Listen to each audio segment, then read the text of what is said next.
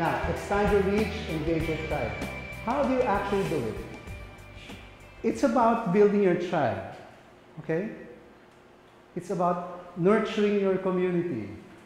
It is a dialogue with fellow travelers, okay? So you build relationship, you serve those who share our passion. That's what you're doing. You take leadership position in your community, you serve them, and you nurture the relationship because they need leadership. They don't know what to do. They like what you do.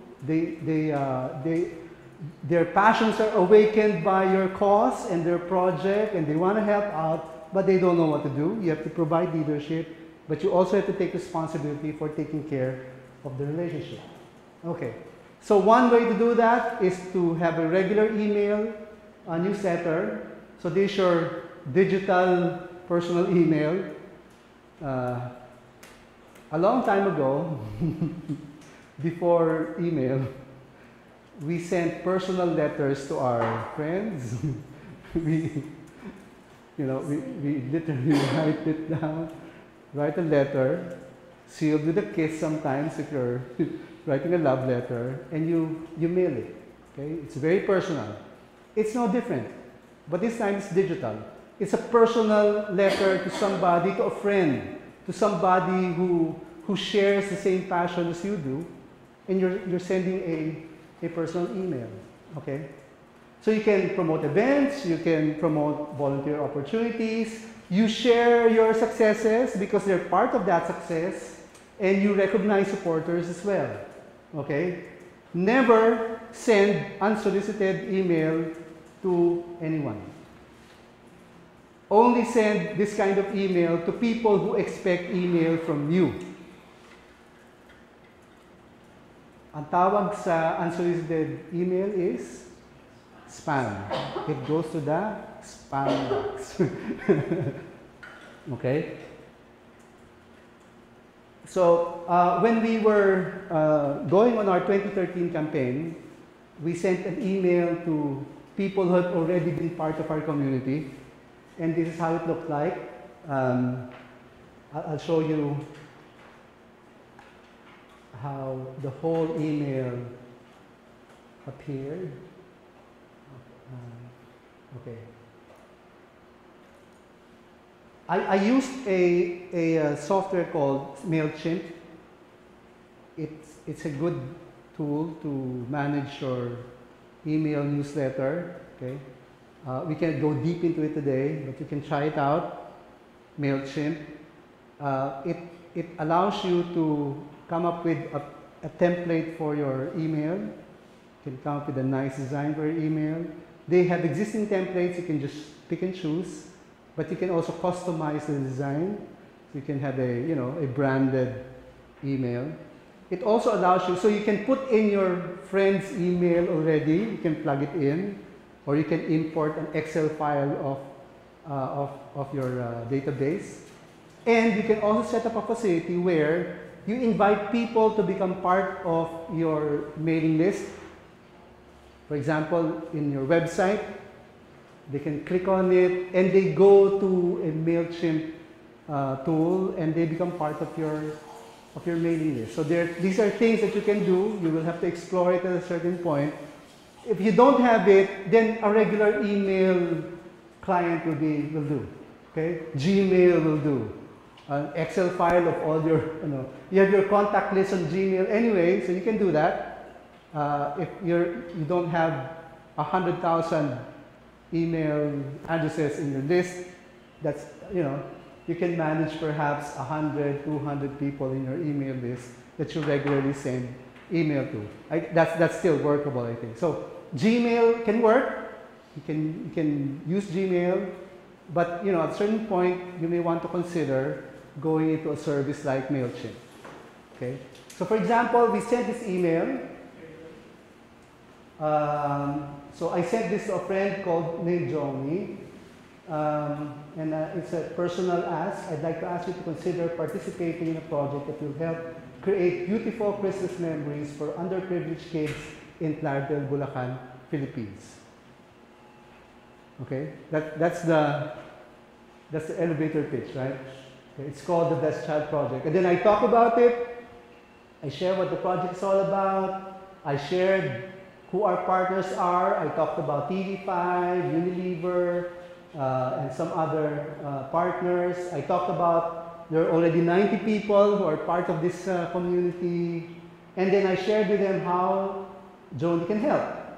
500 pesos to give a gift, Noche Buena, etc., etc. We're targeting this amount. And I asked them, if you want to learn more about this, click on this link, which is the website, so they get to know more about it. They get to see all of the pictures and all of the articles, and it's an invitation to become more involved in the project by inviting them into the website. Okay? So it can be something like that. Since I use MailChimp, I can place things like these on the side.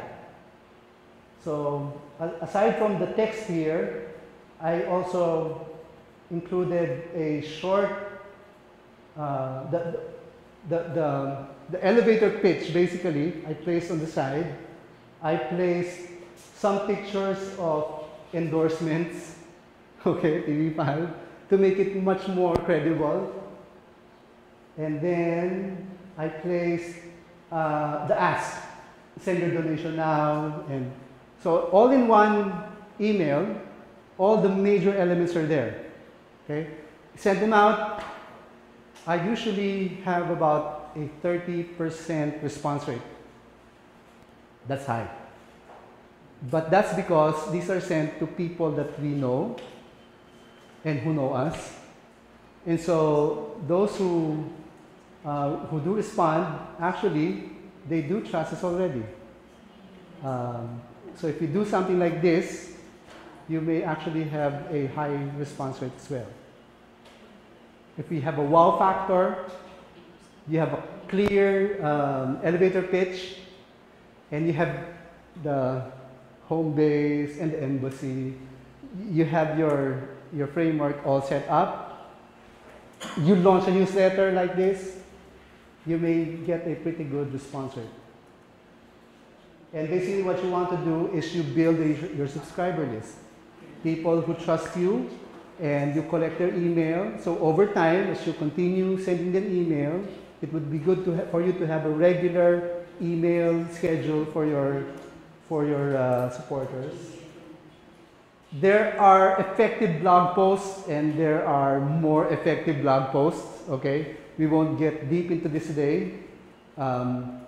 If you're not into SEO anyway, if we're really communicating with very close friends, the people who already know us, this won't be necessary at this point. But it would be good to learn about effective blogging at a certain point. It's good. This might be interesting. An effective blog post will be read in 7 minutes. They track the performance of different blog posts based on length, and there's a curve, and the most effective one at the height of the curve is 7 minutes. So they estimated it to be between 100 to 1,600 words. If you're writing something on your blog, do not exceed 1,600 words. My suggestion is, being a Filipino, and we don't really read, we don't read that much. If you can keep your post to within 700, 500 to 700, it's going to be much more effective. And you have a picture or an infographic, okay? If you can keep it that short, you share one aspect of what you're doing, it's not that long, you don't have to share everything in one post. Keep it short, 500 to 700 words, you're good. If you can do it in 300 words, I think that's even better. Okay? Okay, now let's talk about, planning it out. And when you start communicating to either your community or your committed followers, you have to have a content calendar. Okay? You have to plan it out. You have to plan in advance what you're going to say to your followers. Well, of course, you don't know the details, but you have to have an idea of how you will tell the story over time. Okay? You're telling, there's a grand narrative in your mission, and you're unfolding the story, parang telenovela eh. Okay? You're unfolding one part of the story at a certain point. You draw them into the story. The story isn't finished yet, so they're waiting for the next installment. That's basically what you're doing, okay? You're unfolding the story over time. You tell them about the grand story of what you're trying to do. You're helping out 500 women in Mandaluyong to have a break this Christmas. That's a bigger picture, but there are a lot of details going there, and you talk about it, and you know it's an unfolding story. As people get drawn into the story, you know, they get more involved in it.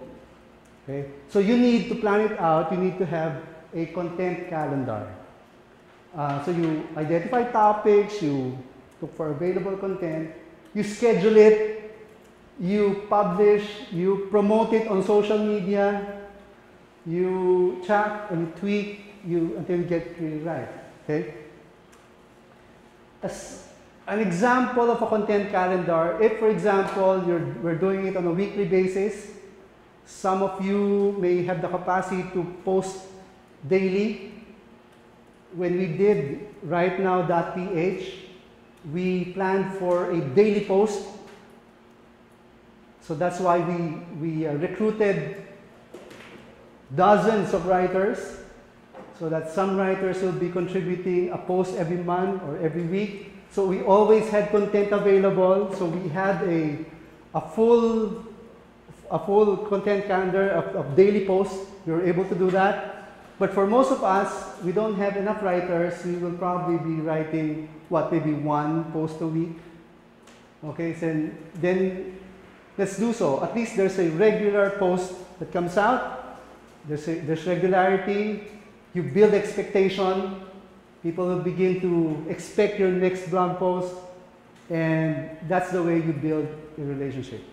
If you build a calendar for a fundraising campaign, for example, so maybe on the first week you launch it with a general ask. This is what we're trying to do. We hope you will help us. It's a general ask. And then on the second week, I'll talk about these are things we're doing right now. Brother James is doing this. Sister Marie is actually, helping out in other things. I'll draw them into the story. This is what we're doing right now. They know about the bigger story already, and I'm talking about how we're starting off great. Okay? And then I talk about, based on our initial ask, we already got some response, and praise the Lord, we already have X amount. And then maybe as we work on endorsements, I talk about the endorsements as well. Hey, TV5 is joining us again, and we have a meeting with the mayor tomorrow, and we'll talk about it sometime later as we move forward. You share these stories with them. You draw them in to your narrative. You talk about the progress of the preparations. You talk about milestones met. We've already achieved 50% of our financial target, praise the Lord.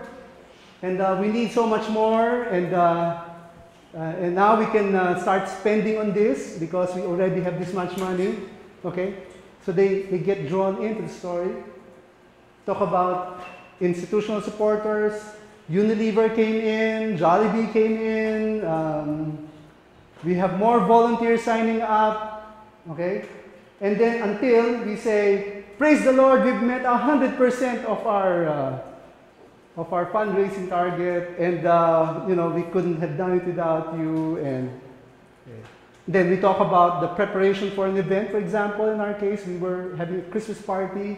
We talked about a week before the event. We talked about the height of the preparation, and then On the week itself of the event, I talked about the outcome of the event. And so we shared a lot of photos and we shared a lot of comments and all. So they are brought into the story, they see it from the start until it is concluded.